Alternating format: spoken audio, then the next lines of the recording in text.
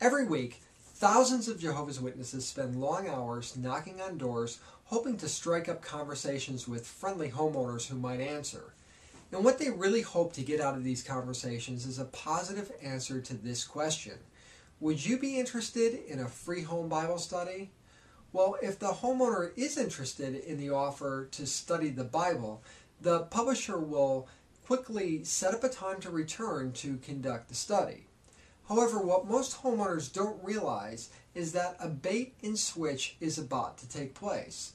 Remember, at the door, the Jehovah's Witness offer to study the Bible with the homeowner.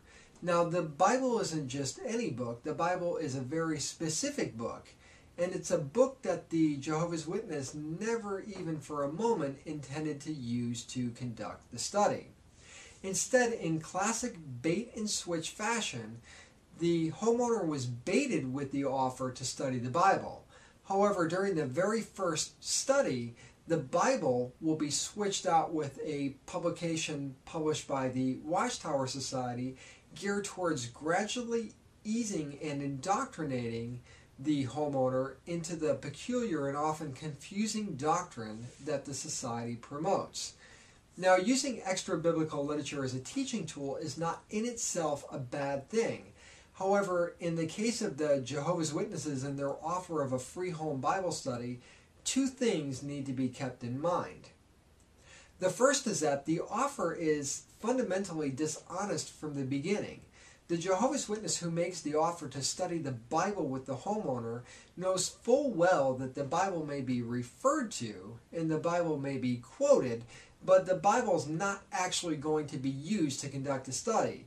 As a matter of fact, the Jehovah's Witness already likely knows which other book will be used. Secondly, if we really truly believe the Bible to be the Word of God, we also need to understand that extra biblical literature can be a useful slave, but it's always a wicked master. Jehovah's Witnesses view the Scriptures only through the lens of the extra biblical literature that the society produces.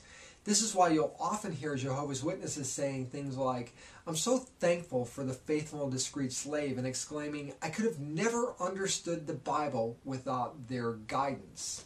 The Watchtower Society demands that what's written in the publications must be believed and must be used as a means of interpreting the Bible, as the Bible apparently cannot speak for itself.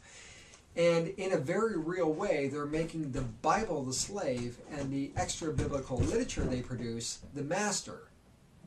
So next time a Jehovah's Witness comes to your door and offers you a free home Bible study, ask them this question: which book of the Bible will we be studying?